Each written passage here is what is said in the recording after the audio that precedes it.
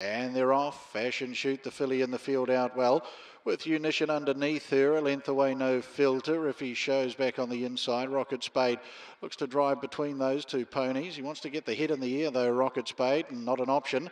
He'll settle back at the tail end of the field, but there's only 4 lengths over them as they gallop down to the 1,050 metre mark.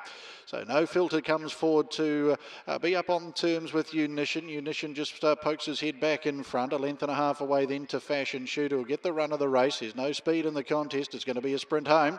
They work off the back to the 800 metres. If he shows back on the inside, Rocket Spade, he's back second last for Opie Bosson, and last is Not an Option as they gallop down to the 700 metres in the Fairview Motors Matamata 1400 for the 3-year-olds in Unition. Matthew Cameron, he settled nicely under Matty here too over No Filter. If he shows back on the inside, now Rocket Spade gets around Fashion Shoot.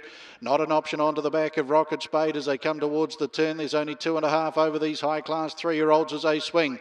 350 to go. Unition, No Filter, Rocket Spade. Not an Option getting to the outside. If he shows in Fashion Shoot down to the 200. Unition, Rocket Spade. Not an Option's coming strongly down the outside now. Not an Option goes to Rocket Spade. Back on the inside. Unition still there.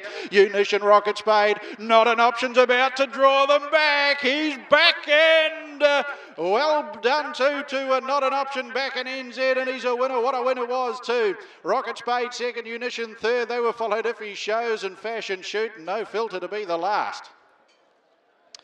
He's back. Not an Option, the Not a Single Doubt colt. Look very good to the eye heading to the start for Tony Pike and Danielle Johnson. She'll get the first 2 on Team Whelan's Matamata Cup Day. Well, they may have let him into the race. They were dawdling along in front. There were plenty of horses in behind that were wanting more rain. They wanted to go faster. Not an Option was just sitting out the back, ready to pounce, and he's attacked the line. He wanted the win. Love being back in New Zealand, he says. Not an Option over the top of Rocket Spade. Unition will be the third across, and If He Shows to be the fourth. So Not an Option. A lovely win here for Tony Pike and Danielle Johnson.